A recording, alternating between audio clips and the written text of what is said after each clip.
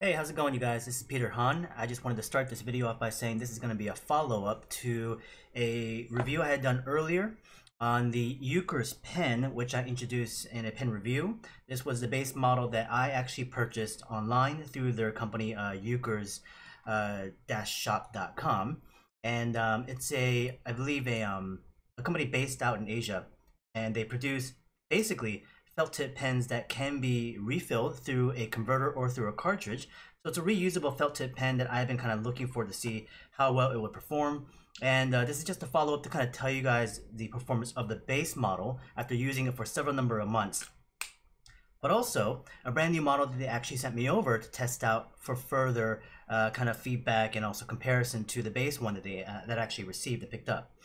So in terms of information, about the base model, this one was about $19, I believe, US, not including shipping. So for a base model pen, this is the cheapest one that they have. But of course, the benefit of being able to refill the ink inside the cartridge or the converter. And of course, you do have options of different sizes. This is a 1.0. They will have different sizes available, like a 0.8 to 1.2, 1.4, and they kind of convert to, let's say, like a 1.0 would be maybe a in a Staedtler or a Faber-Castell. Like a Staedtler would be like a 0.5, I would say. Faber-Castell felt tip pens, this would probably be in between an F and an M. Regardless, I purchased this one mainly due to the fact that I was looking for something renewable, because those kind of felt tip pens that I would purchase, through storefronts, I would waste so much plastic over a number of years of actually using them. So I was looking for some alternative routes in terms of a renewable version, and so this one was quite handy.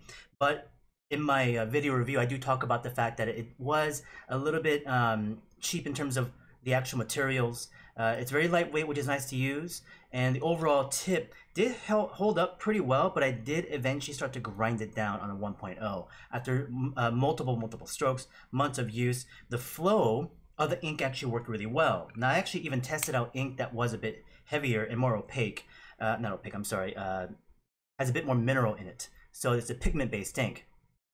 And of course, it was recommended that I didn't use that kind of ink, but I did use it. It actually held up just fine. So the flow of the ink in the pen was okay. It's just that, again, the base materials were so-so. The writing and the flow of it worked out nicely. The end and nib ended up grinding down fairly normally, as any felt tip pen would do. Now, of course, due to the use of this, and eventually this is going to grind down to nothing, I will have to eventually replace this end cap. I think there's a way to even take off the end portion here and possibly even adjust the end nib to get a lot more material, but I have to look into it more deeply. But regardless of it, the pen was fine. The pricing, I would say, was pretty good in terms of just having something that you can use for many months in a long period of time. Especially I was using it for a much heavier period of extensive use and heavy amount of drawing. So some people might use it more lightly, but I was using it a lot more extensively, and which is why you're starting to see a lot more wear. This newer model, I haven't fully tested out just yet. I did open it, I did place in a converter. This model is a lot heavier compared to the version that we have right here on the left-hand side. And this version in particular was pretty much shipped in a basic plastic bag. But of course, we do have a much nicer packaging for the updated version. The price difference between the two is pretty large. This one's $19. This is actually one of the higher models. This one's called the Metis. Matte black lacquer surfacing, and this one has a twist cap screw. This one they sent me in a 0.8 size. This one costs upwards of $50 US. So like I said, the cost is not as user-friendly, which is why I purchased this version at the beginning, because I find that this one is actually much more approachable to just average daily use. If you're really into pens, if you like to collect, if you want something a bit more higher materials, it has a bit more weight to it, again, this is actually so far feeling pretty good in the hand. It has a nice texture to it.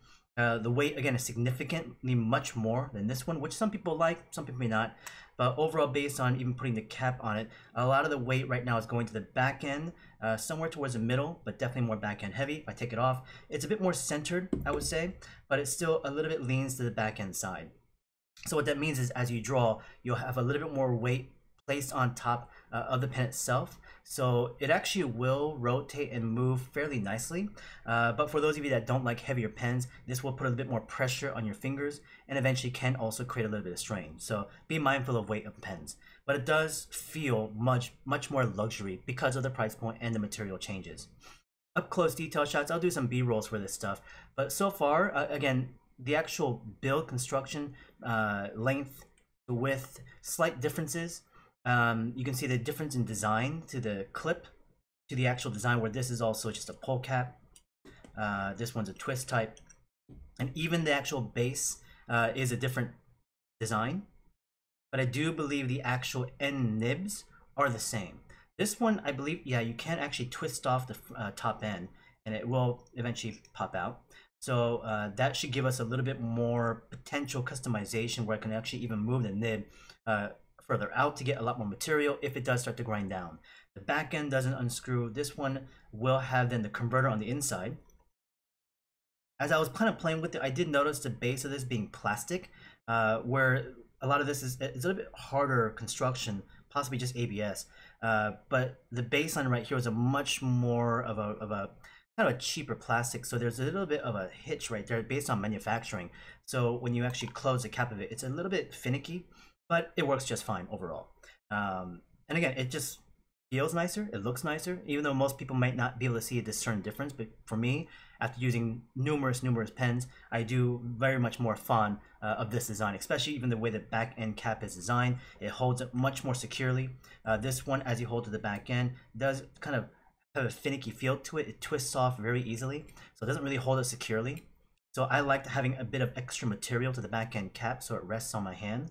So overall though, I did have a positive response to this pen. It did eventually, you can start to see a lot of grinding, like the surface of it starts to scuff away. The actual pen clip is also quite scratched and scuffed. So I used it quite a bit. It was my pretty much everyday go-to pen. And I'm looking forward to using this one with a lot more extensive use. So let's play with that just real quickly. I'm also going to do is a drawing demo. And this video is also going to be a slight promotion to a new book that will be coming out very shortly. And I'll be using excerpts and notebooks, note drawings that I have from my originals. The new book I'll be producing, which is called the Dynamic Bible, which is a collection of lecture notes from the class that I instruct, called the Dynamic Sketching class. So these are the actual lections and notes that I would have pertaining to a singular subject, which goes into insect forms. So this kind of gives you an idea of construction and how to build and break down forms. And we use multiple different subjects of everyday world stuff around us, from animals to organic things to mechanical structures, and seeing patterns and rhythms in everyday things, then knowing how to observe it properly, effectively, and also efficiently to draw anything without hesitation, and build a very strong visual memory. And so that way, as you move into potentially things like imagination sketching, design, whatever application of the creative outlet, this kind of visual well of information can back up a deeper sense of construction and understanding how to build things in general. So whatever you may not have observed or seen, you will be able to approach it with the same relative confidence. And it is a confidence boosting class because, again, we're strictly using pen and ink to do these sketches. So these are the originals that have been scanned and we placed inside the book. The book itself will be announced very shortly. I'm sure I'll post more information about it. You can definitely follow me more on Peter Han Style at Instagram, which I'll post a lot more information. But these are going to be off to the side, and I'll be using these as a way to kind of like talk about how I approach that specific subject of insects. And I do also have a little model here that I can use, and this is a dead insect, part of a collection that I have in my boxes. And this one in particular is a longhorn beetle. And we'll be using this one as a model to draw from observation. And the observational drawing is crucial and important because I can start to see a lot more nuances of the details. I can start to get a sense of its surfacing texture. I pin this down to the box a bit better. But again, I can see a little bit closer to the details. I can get certain angles and shots that I would not be able to find in a photograph potentially. So we'll leave this off to the side here for the moment. We'll find an page over here in the sketchbook, and the sketchbook that I am using currently right now is actually more of a two-tier kind of a rag paper that was custom built, and I got this at the store called Goldbug, and this is based in Pasadena, but they do have an online store. Look up Goldbug store or in Pasadena online, Google, you should be able to find it. So I will be using the Metis, the Yookers pen, and we'll just see how it feels in terms of weight, movement. It does have ink in it fresh. The ink that I am currently using is a pigment based ink, and it's the platinum carbon ink right now. Again, that's a pigment base, which is more water resistant. So I like using water resistant inks because if I use watercolors or markers, it won't bleed it and run it.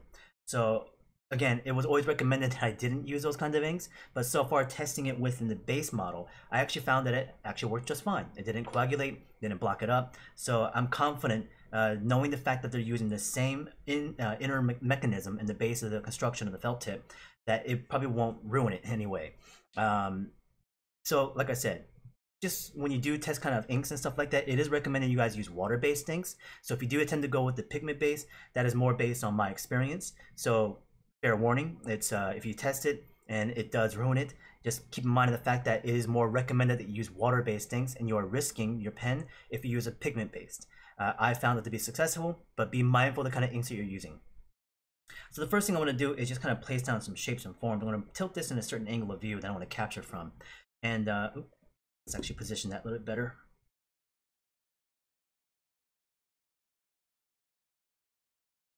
Okay, so as I kind of find angles that I want to go for, bring this down a little bit harder.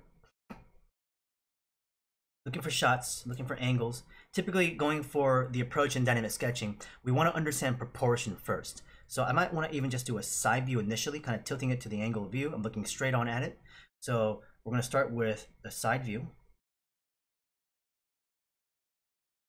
which is a focus towards proportion. Now I'll use basic lines and shapes to, essentially simplify this as basically as I can. I'm going to adjust the camera to zoom in a little bit more, and so that way we can kind of see some of the drawings with a bit more clarity. Now you may not be able to see the actual insect in place. I might try to place it somewhere on the video on the screen, but for now we'll just kind of go off of what I can see. And the first thing I want to do is establish a sense of proportion of length.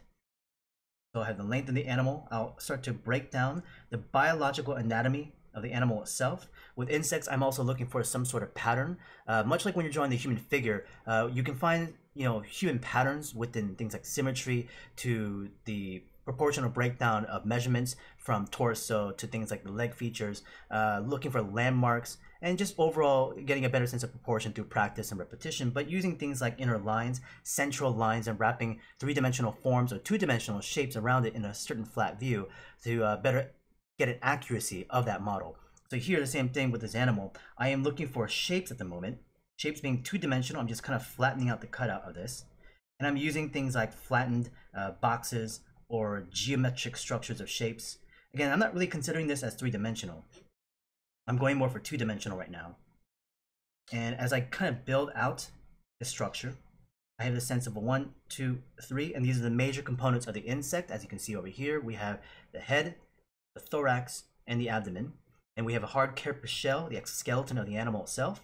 We do have the antennas obviously stemming off from the head, 3 legs as per insects. We can find within the side view that the front pair of legs are attached to the thorax, the back pair of legs are attached somewhere near the abdomen, and further back legs are way attached to the abdomen. So I can find lines and indicate things like where the antennas are going into.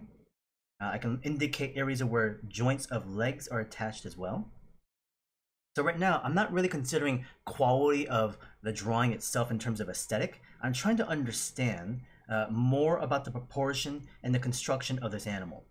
So I'm not overly concerned about the aesthetic view of this thing. So for a lot of people that are warming up, I understand that drawing and sketching can have a bit of a burden because you're afraid of producing a bad drawing. Now, bad drawings, in my personal opinion, is more based on having not a clear intention of what you're trying to do. So as you go in there and sketching and you're trying to maybe figure something out, but if you're giving yourself this expectation that it has to look really good, that is not lining up with what your intention is supposed to be. If you're trying to understand, you want to study. Through the use of study, you want to try to simplify this as much as possible, and so that way you can start to build a stronger memory towards it. So here, again, I am not concerned about the way it looks, but I am concerned about things like accuracy of proportion, the kind of shapes and lines that I want to use, a method of draw through so that I can layer more information on top. Here are the different leg parts as it goes back. The antennas themselves have a certain shape and also a rhythm of pattern of forms, not forms, but structures of the antenna. I can see that the eye section is right there, but this is all I really need just to get a sense of the spacing in between sections to measure out that general proportion. So I've done a side view. That's simple enough. Now turn the angle of view and start to kind of analyze it from a different shot. And we'll draw a little bit larger. It is best to always use some sort of thumbnail. And this is where you can just kind of sketch something out to just feel it, just to get a sense of what's going on. And you don't have to, again, consider line quality, but we're able to just go in there with a smaller iteration. We can now, much like the side view, mark off these anatomical sections of the head, the thorax, and the abdomen, the 1, 2, and 3. So even in a slightly different angle of view, the approach and the mindset is very similar. And from this, now I have to make decisions as to what kind of forms, three-dimensional forms, that I want to use that indicates these areas of anatomy. So again, the thorax section, back into the abdomen, the top carapace shell, to the bottom section over here. I'll use the lines that cross over, the cross contour line that describes the wireframe in the 3 dimensions of that structure itself. The planes obviously do that as well too, but the further communication of 3 dimensions is always a useful thing. The antennas are going to be described with a line, a gesture, the movement. I can find the placement of where the legs are attached, and I'm able to now draw lines that indicate the length of the legs and the posing and the positions of them. I can also connect those lines together. That essentially lines up to project a line towards the horizon line, because as a 3/4 angle view, these lines can also recede backwards to a space on the horizon line to a vanishing point. Now, again, this animal in particular is not necessarily sitting on the ground plane, it's floating because of the needle. So if the animal was touching the ground, you could even find foot placement, which gives you even a stronger sense of ground plane perspective. Here, as we're floating, I'm using the in-between sections of joints to interconnect together. Here's a leg coming up, connect it over there, leg down. Same deal as the leg comes down, back section, using primitive 3-dimensional forms, things like cylinders, cross contour. I can now build out a sense of some of the elements of details and also features, things like the limbs and also the feet. But I'm not going to go into the smaller micro details of this thing just yet. I am not rendering it. I'm not in consideration of hatching due to the fact that I don't want to consider light and shadow just yet. I'm trying to go for the sense of proportion and shape and form. So once I get that, my intention is very clear. And so that means I also know when to stop. That means the completion of this drawing is with the intention of describing to the viewer what this thing and how it's constructed, what it's built of within the forms and shapes that I decide, and communicating its accuracy of its anatomy through a form. So we have now this 3/4 angle view. Quick small little thumbnail just trying to figure things out, essentially carrying over the information from the side view to the 3/4 shot. As I go down to the angle over here on the bottom side of the paper, I'll do a little bit of a larger sketch. And again, same thing, I might just reposition and move the insect a little bit, just trying to find another angle. I can repeat the one that we had beforehand because, again, we've studied it. We know what it kind of looks like and feels like. So repeating that study again will give you a lot more accuracy, control to line, and also being able to become more familiar to the layers and also then the repetition that basically strengthens and locks in that experience. So here, same thing. Drawing from that same angle, knowing what I have at the moment, let's kind of place in our central line again. This line represents, again, the body from the head to the end of the abdomen. I don't know exactly how long the animal is, but by doing the study, I have a general feel. I want to go in and lock in things like head, thorax section, where the abdomen goes to the back end area over there. This helps me also dictate the size of the scale of the drawing, position of where it goes as well too on the paper itself. I can now start to visualize and project where things are going to go on the paper. If I'm either going to go off the page or if I have no space and overlapping things, I'm able to predict that preemptively. So here, same thing, I'm going to build now the shapes of the head, but this time I'm going to be just a little bit lighter about it, knowing the fact that I'm going to detail this a little bit more. Right now I'm leaving the pen off to the side further so that as I scratch into the paper lightly, the strokes and the lines are becoming a lot thinner. So far, this Yookers pen is responding well. It has a nice light touch. As I alter the angles in which I hold it in, it seems to respond with every single stroke. It doesn't seem to skip way too dramatically, which is a good thing. Not finicky. and it has a very light graze to it. This 0.8 size is probably about equivalent to a Staedtler 0.3, even maybe a little bit thinner than that slightly. With the Faber-Castell, this definitely feels like an S size pen. So they kind of have their own custom sizing, it seems like, but I would say that's the equivalent so far. Let's get down to the thorax section. Build out that form. Again, I've marked out these areas as to where the length of these body parts fit. Here's the bottom section of where the leg attaches. I'm going to go to the back end abdomen with the carapace shell as it builds backwards overall shape. I can see that the original marker is a little bit short, so I'm going to lengthen it just slightly, adjusting proportion. This area of drawing through is an important part of construction to maintain accuracy, so don't worry about layering stuff. Keep things as focused in terms of the areas of things that you're trying to accomplish. Don't focus on the details at the very beginning just yet. Here's another leg attachment. Underside of the abdomen, out right there. You can see the attachment to the back leg really near the antennas, kind of more in that section there. So now as I start to build, again, the front pair of legs out, an ending marker in relation to where the head is, that distance, I'm seeing the end of the actual limb of the joint, and I can line that up. Bit of force shortening coming in there. Leg comes forward. The other leg is sticking out from this end. As I take this joint to that joint, if I kind of line them up, trying to find out where the ending position is. The leg continues forward. The foot placement. Let's go to the other leg, coming up and over. It overlaps and crosses the antenna based on my view. Here's the back end leg as it backwards here into the plane. Again, these points, you could potentially visualize a connection if you like to, especially if the animal that you're drawing from is standing on the ground. So now that I have generally everything in place, much like I had before, a little bit lighter, a bit more gestural movement, not being super enforced with the weight of the pen.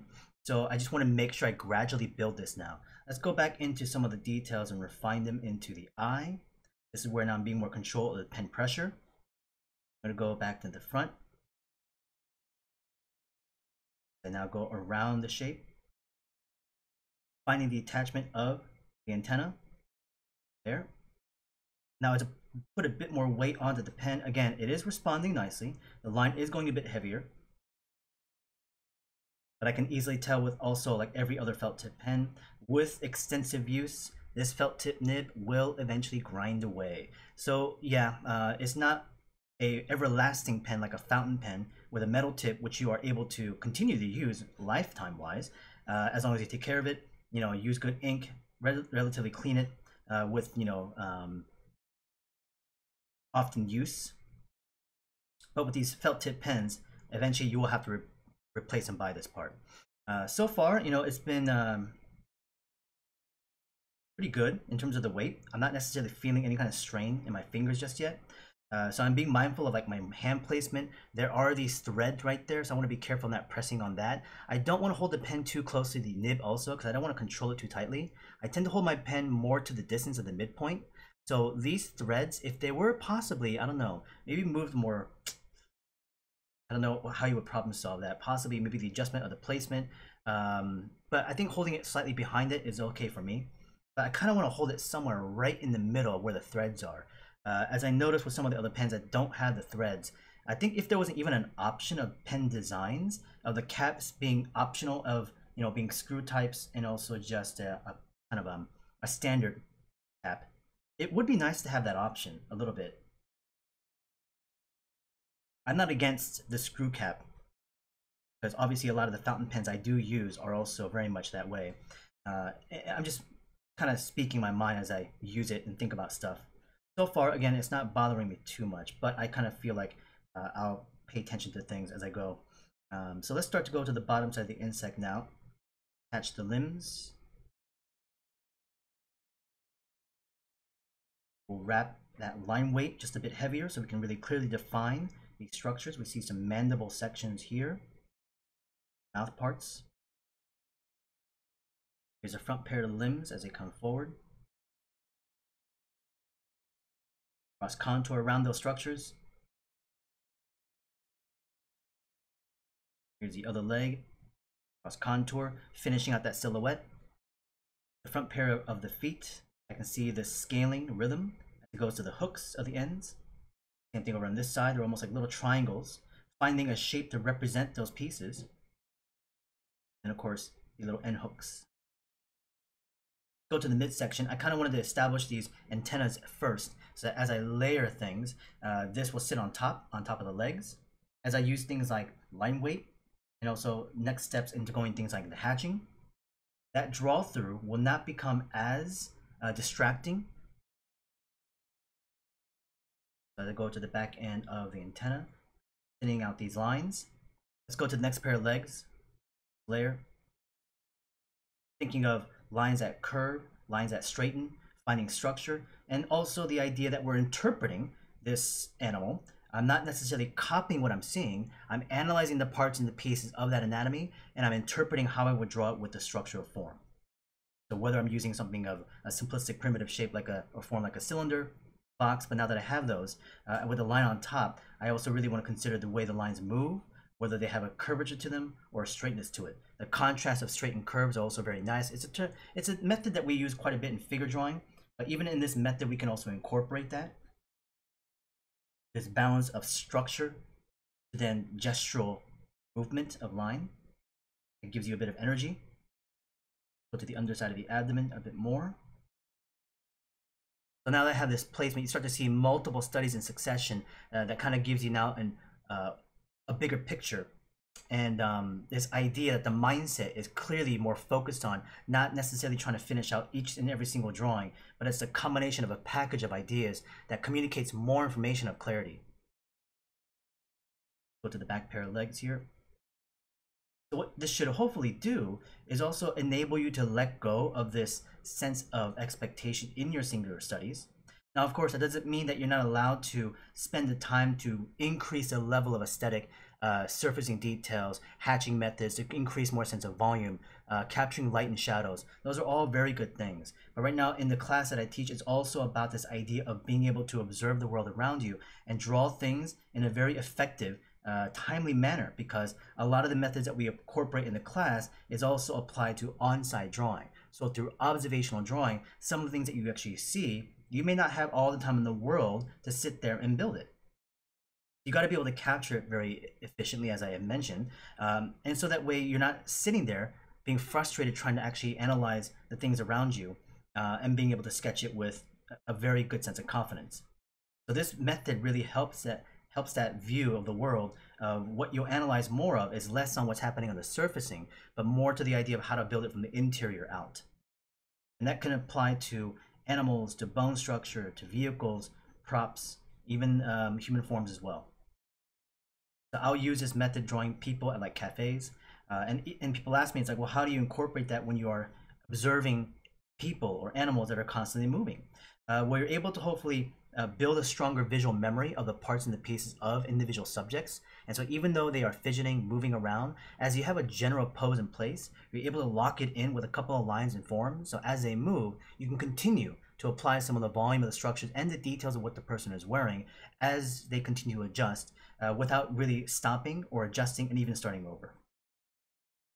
Now that I have a general build of structure in place, let's even like place in a general grid line on the bottom plane, basic perspective and area right there. Let's go back to the beginning. This is going to be an area of focus, a circular area right there. That's going to be an area of focus. And so I'm going to pick out some sections. And because the animal is relatively dark value overall, I'm going to still kind of push and look for things like bounce lights, look for things like reflections, look for things like pattern changes. I'm going to go in there and make decisions based on which direction to hatch into. Now I'm going to incorporate other pens here as well too. I'm going to bring in the other Yookers pen as well, because this one is a little bit of a thicker nib, which is going to be useful here to build line weight. So let's build a general direction of hatching. And I'm going to follow in the direction of the way the form turns, the 3 dimensions of it. And I've established those here with the cross contour lines. Those lines right there are the grids in which we can follow the hatching. There is a little light pattern on that side. And I don't also want to be afraid to just push the value darker in some of the areas and even losing some of the details. And that's okay. So grouping your values, All these areas are not in bright highlight, but there are obviously value changes. I continue to strengthen hatching. I can also then push line weight around it. It just continues to reinforce. I want to move my hatching in another direction right there. And I continue to move around the head. I don't want to get stuck in one spot. I want to continue to move hatching around the head again. Because of the fact that there is no heavy amount of extreme texture on the surface, it is more smooth carapace shell. I'm going to move my hatching in this uniform direction that follows with the grid lines of the cross contour. Here's the antenna. Pushing my line weight on the interior just a bit more. Call out that section a bit further. On the eyes, again, same thing. I'm going to bring in a bit of hatching that moves around the compound eye. Hatching in that uniform direction. In between these areas, you'll find even things like patterns. There's a light strip of pattern below here, which you can analyze in the insect on the other side. Same thing, I'm going to go back and hatch in the movement of these forms, which have been dictated by lines preemptively. On the back side here, I can't really see some of those details, so what I'm going to do is use my ink and just block it out. As I continue to hatch with the movement of the form, these are all short directions of hatching to control the line. I'm going to keep that focus in the area that I circled. As I move outside the focal point, the areas that I want to control, I want to show this spot specifically is where I'll maintain a lot of details and hatching, surfacing. Everything outside of that, I won't really touch as much. This is not because you're not allowed to over-render things, but it's more of a sense of time management, but also being able to communicate just enough information. And so that way, whatever you show to the viewer, it's enough for them to fill in the gaps for you. And so that way it enables you to move more effectively. And also, in terms of the idea for me about the mastering of the draftsmanship is about what you don't draw, making proper decisions of where you reinforce your time, and parts that you know that you communicate through the use of indication. The indication factor, of course, is about suggesting certain elements and features or details, and it's enough information to communicate, and so that way whoever you're trying to sell this information to can understand what you're trying to say. And here's that light pattern underneath. Plane of the actual thorax is darkened up as well too. Push that dark down. In this area, again, same thing. I can see this kind of cast shadow emerging from the antenna. I'm going to continue to move around this structure as I have then a pattern also emerging as well. Leg piece on this side, same thing, grouped together. Now I'm doing this first layer of hatching, generally to do a coverage. I'm going to bring in the heavier pen to reinforce some darker spots and also to kind of change up the line weight within the hatching itself. I can blend some areas to kind of push things a bit darker. As it gets to the close edge of the focal point, I'm not going to touch it as much. Notice again, I'm going to move around the cross contour in one uniform fashion. I don't want to mix up a bunch of different directions due to, again, the loss of clarity. Now, that doesn't mean that you're not allowed to experiment with directions of hatching and movement. You're welcome to. For instance, right there, I moved a different direction that represents a shadow from this leg. But again, you can play with it and find your own aesthetics. These are things that are more of suggestions based on opinion through trial and error, based on my many, many years of drawing, 20 plus years in this method of technique. But like any of the rules, things can always be bent, questioned, customized, edited, and as you make decisions, take a bit more a sense of not really ownership, but this moment of aha, where you have an understanding of how to really use it as a tool. So once you get that moment, this strength of confidence now continues to upbuild, and anything else that comes towards you using this particular style, or not style, but method and thinking, you'll have that, again, sheer level of confidence to approach it with that understanding of what to go for, no matter what it is. And what we're looking for, again, like I said, is that this kind of construction of the animal itself can be then applied to a different insect, which we'll show another one real quickly here in a second. Let's go to the back leg over here. I kind of moved to the back end section. I kind of felt that out, but I want to move back to the front end and just kind of finish off these portions. And you know what? Let's move over to the other pen now. Let's close up this current Yookers pen, which has been working pretty well so far. Put it on the side. Here's the Yookers, which has a 1.0 nib. So with this one, I'm going to actually move ink a little bit heavier.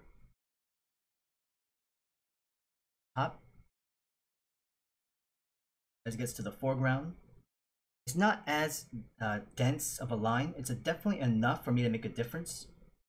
Right now, pressure-wise, I'm trying to be mindful of not pressing too hard, but I'm gripping relatively tightly, but not to the point of strain. Movement mostly is coming from my wrist to my finger area. The arm is kind of locked in place, and my wrist is my contact point where it's always on the paper sliding along. So this is information based on a series of lectures that I teach under my own platform of classes, again called Dynamic Sketching, which was passed down to me from my mentor who taught it for many number of years at the Art Center. And I learned it from him back when I was a student from 2002 to about 2004, being mentored by him, but also working with him, TAing for him in the class, learning to explain the processes, but then eventually even getting approval to take this outside of Art Center and teaching it within other schools. Around 2010 is when that kind of happened.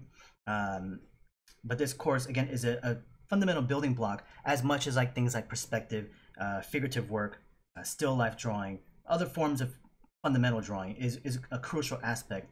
And for this one, again, it's primarily about building that sense of confidence to draw things in observation. So you can build a much stronger visual well and memory, a language, a visual library of all those things that you can use for further application in design or storytelling, as I mentioned. As a reminder. I've gotten some heavier lines in place. I'm going to go back on top of the hatching and just kind of reestablish some darker lines in between some sections, just to kind of push that out a little bit heavier and blend them. Maybe just kind of grouping some of these things together. I don't want to overcomplicate some parts, and some things can just be grouped. I have a general feel. Looks pretty good. I'm going to go back to the other pen, the Metis. Getting that thinner line. Looking at the actual reference again from observation. Bringing it down just a little bit more. As I look at the back end of this top shell, I can start to see some spots of patterns emerge. And I'll start to indicate, show that they are there. This focal point area is not supposed to be strict. It is there as a suggestion of where to centralize information. I can always move outside the focal point if I need to. Continues out.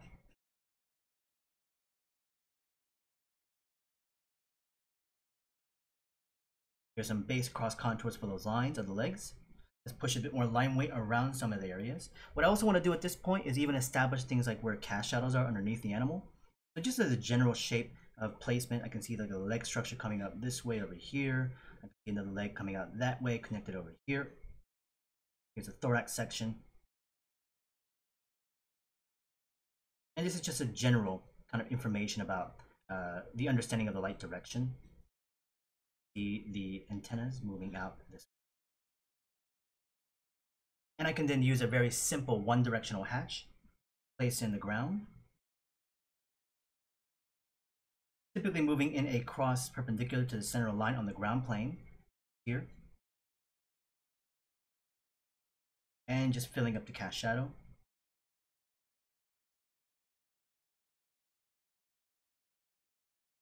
As it gets outside the focal point, same kind of deal. I'm going to just do it a little bit less, space them out, gradate them a little bit more, which gives you a sense of its depth and also transition as it goes back. Back up to the legs. Cast shadow down over here, just establishing those shadows again. So as we're starting to come to the conclusion of this drawing, first couple of notes. I would say that this Yookers pen is working fairly well. I do enjoy using it so far. The weight of it actually does feel nicer to me. I like heavier pens in general. I am actually not a big fan of super light pens. I actually do find that I grip it much harder on lighter pens for some reason. I think it's because I do feel like it's kind of like so quick in movement. I want to try to control it more, so I tend to tighten up quite a bit. With heavier pens, I actually am a little bit looser. That's what I find. That's me personally, though. Other people may not necessarily like the weight of this thing, but this Metis is strictly, I would say, more for people that are more like collectors. People that do like luxury-based pens. If you're, more extensively into the world of sketching and drawing every single day, this is a solid pen to draw with. But like I said, in terms of performance, you're not going to get that much difference compared to this $19 one from Yookers compared to this $50 one from Yookers. And a lot of it has to do with the fact that the actual end nib is of the same construction. So really what you're getting is just a higher material, which is, definitely noticeable. But that's because, because of this nib part, you're not really going to get that much variation between one to the other. So for those of you that are looking for an everyday use pen but don't want to break the bank, I would still recommend the $19 one. For those of you that are really into the pen culture and like collecting them, just want something with a bit more statement, and also just maybe even the way it feels, this one does feel a lot better to me. So it does have a couple of pluses on that side, which is not just the visual look, the better materials, the weight of it. It just feels better in movement. I can actually feel the response to the paper. With a light one, it just kind of shakes quite a bit because of the lightness. As I hit this kind of textural paper, it will kind of skip on it slightly. It'll catch edges of the paper and you'll feel it within the pen overall. Those small things make a big difference to me because as I have certain movements, if it's not a smooth transition and it skips and it shakes a little bit, it creates little odd jitters, which, I may not necessarily want unless I'm intending to do so.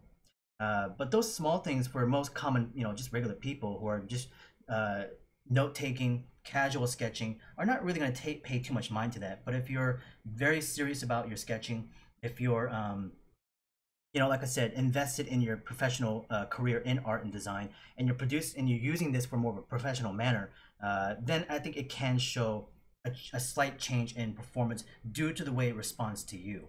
But like I said, everything I just kind of stated was more based on my own personal kind of experiences of things with this pen so far from just this first quick 20-minute drawing. But having that short amount of time invested into it, I can already understand and read how I would use this and how I would respond to it with months of use. So I can already tell if I continue using this one as I will, I'm probably going to continue to favor it as I am now. So at the moment, I would say your best form of judgment is more based on then, what your background is, what you're using it for. Is it casual? Is it professional? Are you interested in the pen field and culture of that side? Then you can make a proper decision.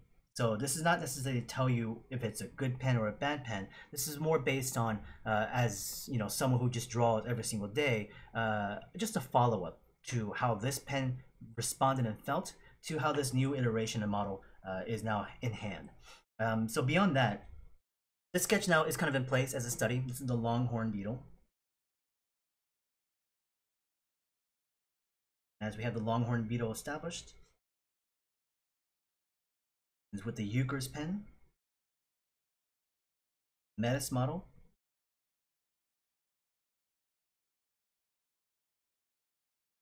matte lacquer version as well too is what we're going for. As we've seen with the studies, we go for the proportion, studies of different angles of views, trying to extend that in repetition to increase more information and details by getting a larger scale of the drawing, finding the area of focus, intensifying that render in that area, using hatching that moves with the form, with the cross contour, and everything was done with the felt tip pen. So I hope you guys found this video interesting and also helpful in any suggestion towards advice in sketching in general. With ink, and this particular pen, the Yookers Metis, is one I wanted to test out, and I actually did like it quite a bit. I will be carrying this as a daily, and of course, the Dynamic Bible, the book I produced that has these kinds of notes inside of it, will be announced very shortly, so keep an eye out on that on my Instagram channel feed, which you'll find at Peter Han Style, and of course, I'll mention more things on my YouTube channel here as well too. So thank you guys for your time and dropping in and checking out the video. If you have any more suggestions or things you'd like to see based on pen reviews, drawing studies, educational stuff possibly as well too, you can always also watch my Twitch stream, which has every bi-weekly kind of live streams that talks about Q&A for advice in drawing, approach towards a career in the industry. And so whenever you catch one of those, of course, do interact as much as you can. So in any case, till next time, thank you guys and I appreciate it. Have a good one.